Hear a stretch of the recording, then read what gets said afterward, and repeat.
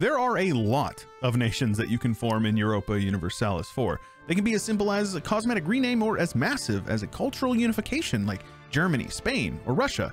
And these formable nations, as we call them in the EU4 space, often have pretty strict requirements so that not just any schmuck who happens to own the correct provinces can change into a more powerful nation. These requirements can be religious, cultural, technology, among other things, but for today, we're going to use a cool mod that removes those requirements, basically letting any nation that can form a different country do that.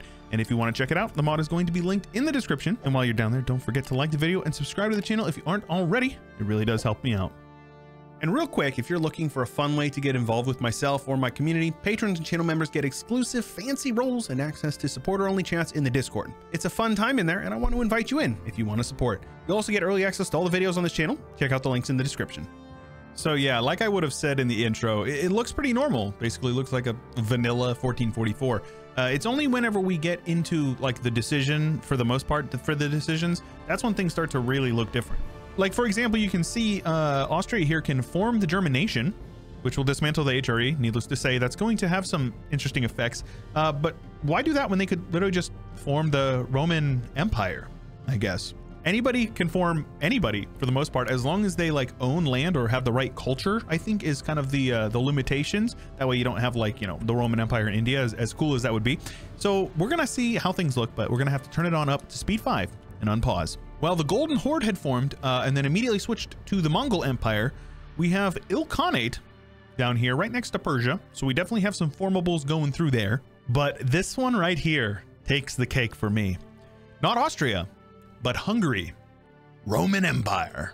I'm a huge fan of that, and I hope that they do well. Another week later, we have the Mughals popping out of Baluchistan, like the one culture that is not really Mughal, right? Because they're like Uzbeki, which is very funny. But here we go. We have Mughals, Timurids, and Persia all existing at the same time, which is super, super funny.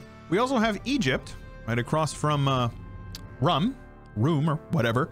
Right across from the Mamluks, who have been reformed in Morocco, shifting over to Tlemcen, just south of Spain, and they're friends of Castile, just north of Andalusia. So I like this mod a lot. This is a really good mod. We do also have Great Britain just across the sea from Scandinavia here in Denmark, and Lotharingia has formed as well. So very good formables. I do hope that we see more. We also have the most beautiful, perfect toothpaste color going on over here in Sardinia, Piedmont, formed by Savoy. So pretty good. Oh, and Pope Man formed the Kingdom of God. It's just a cosmetic name, but still, I'm a big fan of that. Oh, and I almost missed this. The Lithuanian Polish Commonwealth right next to Poland. Dude, I gotta like hold it together. I love this. And Romania, like I'm just gonna keep on seeing these guys as we're playing. The Golden Horde now borders the Mongol Empire. So it's just like, oh, I love it. Odoyev is Russia, one province minor Russia. Like, bro, this mod is perfect. This is perfect. This is what this channel is all about. And I assume that it was Galray that did it, united the Netherlands, and now other people are getting events like East Frisia and Friesland, Utrecht. They're all joining the Netherlands now. So that's pretty good. We do have a couple of formables in Germany as well. We have Westphalia. We also have Franconia, and Pomerania has formed up here from Mecklenburg, which is pretty good as well. Still no Hanover, though I'm sure we're going to see it. But we do have a Germany in Oldenburg. They're one province minor with generic unit models in Germany. Okay, man. And I lied. We do have Hanover. They're literally right next door in Bremen. So very good. Bro, I keep saying it. I love this mod. These sorts of mods are what I live for on the workshop. That is aside from Post Phenum, which you should subscribe to if you're not already, because it's a really good mod. I would know. I made it. Well, Mewar has formed Rajputana. Jaunpur has formed Hindustan. So we've got a couple of that.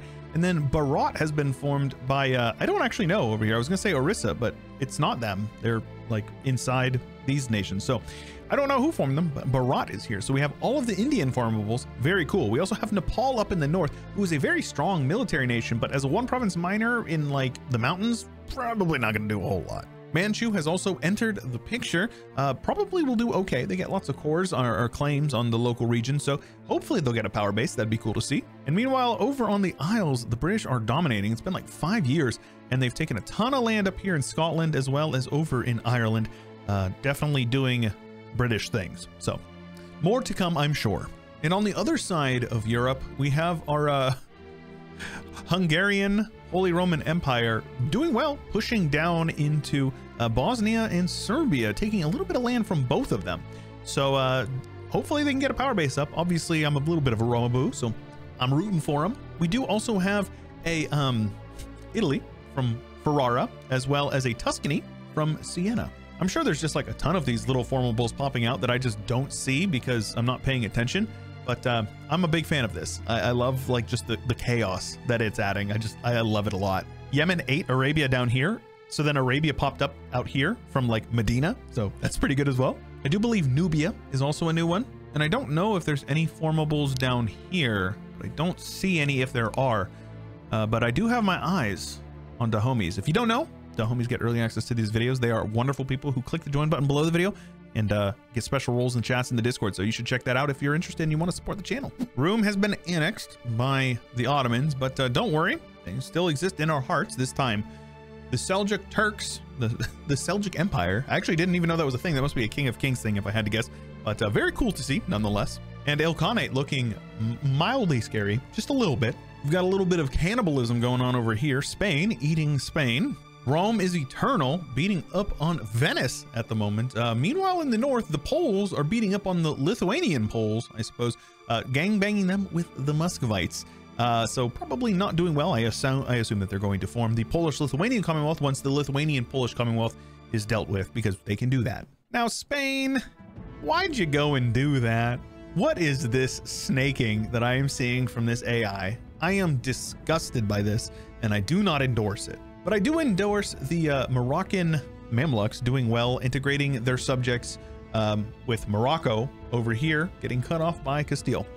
Very funny. I love this. Mughals have been cut down to one province over here, with Sind going ahead and dunking on them. Ilkhanate and Persia going back and forth right now, but it looks like Ilkhanate probably going to come out on top of that one. And then the British over here finishing their slow but sure consolidation of the Emerald Isle. Don't really know what's going on over in Java. I'm pretty sure that Majapahit got split by these two nations, but then they full annexed Sunda over here. So that's a thing, I guess. So Poland continues to do some blobbing, annexing the entirety of the Balkan states minus Riga, eating more of the Lithuanian Polish Commonwealth, as well as some of the Teutons with the Danzigers as their subject. Meanwhile, the Roman Empire continues to blob, pushing down into like Illyria, I guess you could call it, and looking very strong. Kingdom of God over here in North Italy, though, doing quite well. Italy got annexed, but don't worry, New Italy is here. And Sweden ate Norway, as well as Scandinavia, splitting it with Volgast, of all people. So there you go there. But a lot of border changes going on over here, with Ilkhanate eating a ton of land over here, and Persia just dumpstering what was left of the Timurids after their final little vassal swarm beat up on them. Sadly, the Mughals were gone from down here, but don't worry, they popped up over here from like Khorasan. So there you go. And India is still very much anybody's game, but it does look like Deccan is probably the major, with Hindustan getting ganged up on at the moment. Goa made their way down here and ate up Zimbabwe. Very sad, but you know, not very surprising. And meanwhile, Congo just doing their normal thing. We're about 40 years in, and Cape Verde as well as Puerto Rico are being colonized by the Portuguese. And, you know, one province left until Great Britain unites the Isles, like 50 years in. So, okay.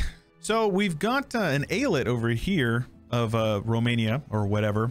But for some reason, the Roman Empire has taken a province from the Ottomans, maybe even two. I don't know if Cyprus was theirs before or not. Either way, the Ottomans are still doing very well, despite seemingly being surrounded by people that are probably going to be able to beat up on them. Considering how strong some of these tags are, I would not be surprised at all. Not the Mongols, though.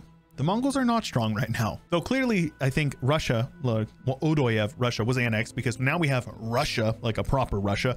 Same with Scandinavia. They ate up Denmark, Scandinavia, and now we have Scandinavian Scandinavia, which is Swedish. The British are over here beating up on the French, unrelated to the mod, but Lotharingia over here uniting the lowlands, which is pretty cool to see. Also, I don't know what's going on over here. Looks like Prussia formed somehow.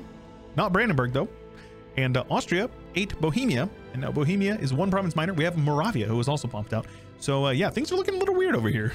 And still, just whatever this gnarly mess is, they didn't even take any more provinces since we last looked. Just this one here, and then like Gibraltar. Oh, there is some border war going on out in the steppes. What is this? Looks like Russia beat up on Chagatai or something. Mongolia annexed like most of Oirat. They're like one province now over here. This is gross. I don't like this. Portugal colonizing La Plata with Spanish over here in Brazil. Then we have the other Spanish, the Castilians, down here in Guinea. The Portuguese over in the Caribbean with the Castilians, not the Spanish, in Florida. And the British over in Newfoundland and Lower Acadia. The Reformation has begun with one center over here, one center over here, and one center in Stockholm. And with the Age of Reformation coming very shortly, Great Britain out in the #1 spot, though it's only because of institution. It's actually the Ottomans and the Ming in the #1 and 2, followed by Russia very closely, Castile, Poland, not the Lithuanian Polish Commonwealth, but Poland, and then the Roman Empire in the 7th spot from Hungary, followed by Spain from Aragon. So lots of really cool tags to see. Kind of funny to see like Castile and Spain in the same like leader list, but we're going to be keeping an eye on this. This is going to be pretty cool. All right, so things are looking a little funky here. It's been about 100 years since we last checked in. Austria is beating up on the Romans.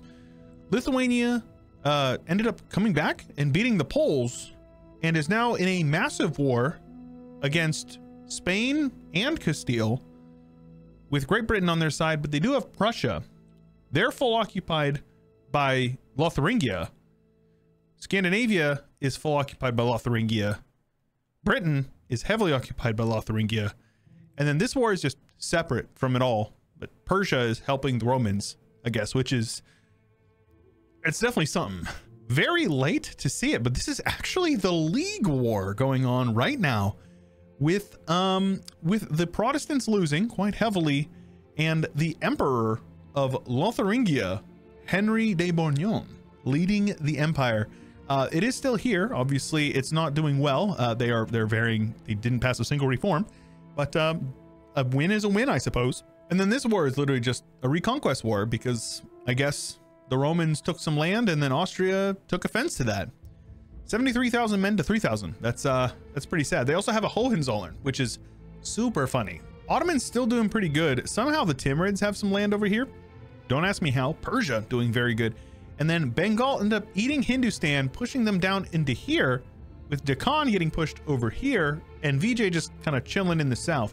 But meanwhile, over here, we do have Siam. They're doing very well. And I believe that Majapahit formed Malaya, the Majapahit Empire. So things have kind of jumped around, various formables popping out and then getting annexed. But overall, it's still pretty unsteady over here. Though Siam doing well, Ming collapsed and is 2 tags now. Wu is, I guess, kind of counting. And then Manchu beating up on the Russian Tartary because Russia has been dumpstered. So yeah, definitely a lot of things going on over here. The colonial game is heating up. We have Castile down here, and then Great Britain made their way over into Angola, though they're getting occupied currently. Congo doing well with Maravi over here, which I believe is like a 1 province minor over in the Zanzibar coast or something along those lines. The South American continent is still getting split between the Portuguese, the Spanish, and the Castilians, 3 different tags, with the French taking Mexico, which you don't usually see, the Caribbean going to Portugal, Spanish Louisiana, Castilian Florida, New Scandinavia competing with the 13 colonies, and then Breton Canada, because, you know, the Quebecois, I guess, are going to be a Breton. They're speaking a different dialect. And then Newfoundland. And then over on the West Coast, we do have the Castilians in San Francisco in the Bay Area, though they are also getting occupied in the League War, which is truly a world war. Oh, and the Portuguese in Australia and New Zealand, but you know, you can just assume that they do that because they do it every game. And I don't think the HRE is doing well. It's been split. We have the East and the West over here with Austria and Lotharingia, and then the Roman Empire getting a Mare Nostrum of the Black Sea by the looks of it, as well as just slicing and dicing up the Ottomans with Spain with their capital over here now in Salento. So yeah, France, who's revolutionary, by the way, has pushed Spain out of Catalonia. Now Portugal is actually dominating Castile, so it's a little weird over here in Iberia. Quite a bit of interesting border changes. And speaking of interesting border changes, Spanish Maghreb with Castilian Maghreb giving a big hug to Andalusia with their capital over here in Matija. So, okay. Holy Yemen, Batman. That is a good Yemen. Big Yemen. Has nothing to do with the mod, but is doing well, and I am here for it. They got content in King of Kings, so hopefully it's helping them. And looking over here, you're going to see Persia's name isn't even showing up because Persia is Persia's big. And Persia is very, very scary, pushing Russian West Siberia well out of the way. Also big and scary is Siam, Delhi, back from the ashes with Deccan and Vijay doing okay. And it looks like somebody else has formed Bharat over in the west. So all good things going on in India. Out east, we've got Manchu giving a hug to Korea, with Japan giving a hug to all of them, though Japan is still quite disunited. So, okay. And the colonizers have made their way over to the East Indies, so it's only a matter of time before we start seeing some conflicts with them. Though this Pasai, I'm sure, has a big navy. We also have the Breton Sulawesi, or whatever that island is called, Sulawesi. And okay, I'm pretty good with that. The Castilian Indonesia has also got a good ring to it, with the Majapahit Empire not looking like much of an empire, if I'm being honest. Africa has been sliced and diced by the colonizers, with only a couple of African natives left over, with South America mostly finished between the Portuguese, the Spanish, and the Castilians. And then Scandinavian Colombia is that color. We're gonna have to take a look at that. We do also have French Mexico, which we did before, as well as Pacifico Norte and Castilian California. But yeah. All right, we have an American culture, Anglican, American Empire under Emperor Carlos Stewart. There you go. It also appears that the Lithuanian-Polish Commonwealth has annexed, looks like Scandinavia's subject or something along those lines. I don't really know how they have it, because Scandinavia does still exist. Not really, but they do have it. They must have just taken it from them in a war. They're allied to the Roman Empire, so that's pretty good. But we've got the von Hohenzollerns over here, so lots of them. Oh, even more cursed. Austria's got De Trastamara, which is just awesome. And the Spanish have von Habsburg. I'm done, man. We've got De Trastamara in Great Britain as well, bro. Oh, this is so good. And of course they have them in Portugal as well, because why wouldn't they? So with one final check-in to go, we've got Lotharingia out in the first great power slot, which is really cool to see, followed by Austria, Portugal, Siam in the fourth spot. Very nice. Persia in the fifth. No surprise at all, though I'm actually surprised they're not higher. So once they embrace that institution, they will be number one. Roman Empire with under 2,000 in the sixth slot, with United States, the actual number 2, in the seventh slot once they embrace institution, and then Great Britain in the eighth with over 1,500 development. And so the borders got a little bit worse, a lot less French, but a lot more Lotharingian, which is kind of French. So take from that what you will. The rest is all Austrian, apparently. Didn't form a nation, just decided to do their own thing. Doing whatever this is to the Revolutionary Commonwealth. Though it looks like Yemen decided to join the race of nations forming other nations, and Arabia was formed, which is pretty cool, with a revolutionary Najd inside of them. Persia is still around, though not really in any major capacity, bordered by a very, very snaky Austria, because Austria decided to take all of this, I guess. We also have Persian West Siberia, because Persia was very big last time we looked. Now they're not. They used to be like Russia. And then look at this, Siam. Very massive, though a lot of this land is like kind of garbage steppe / mountain land. So, you know, it is what it is. But Korea over here ended up winning kind of the Far East race, I guess. It's really ugly, but I do believe that they won. Spice Islands continue to be pretty messy, with Pasai switching from Sumatra over to Java. So that's pretty cool. Now, I don't really know what this is. I don't know how this happened. But that's Jerusalem, and their capital is West Timor. Okay, that's all I got, man. I have no idea. British Southern Africa with Portuguese East Africa, I guess. Portugal taking also the West, with the Roman Empire being relegated to just a couple of provinces over here. Looks like their capital is over here. No, I actually don't even know where their capital is. Oh, here it is in Mysia. So, yikes. The New World is pretty independent, with Brazil over here, Mexico over here, and the United States doing even more manifesting of destiny than they were the last time we looked. And France, my friends, is now Greenland. Their capital is in Greenland. I love this. Like, the mod has nothing to do with this, or at least this could happen in a vanilla run, I guess I should say. But this is like the best outcome. I love this. Religious map mode is pretty interesting. Of course, Austria is Reformed. The rest is Catholic, except for Anglican is pretty normal, though there is a ton of land that is occupied by nations that do not follow that faith. It does look like the Roman Empire or the Spanish, one of the two, converted all of this to Catholic, which is pretty cool to see. We also have quite a bit of goofiness going on over here with Tengri still being the majority religion over here in Manchuria. Buddhism doing well, Catholicism doing pretty good over in the Indies, and then down under, of course, it's all Catholic. That's pretty normal. They didn't do anything with the colonial stuff.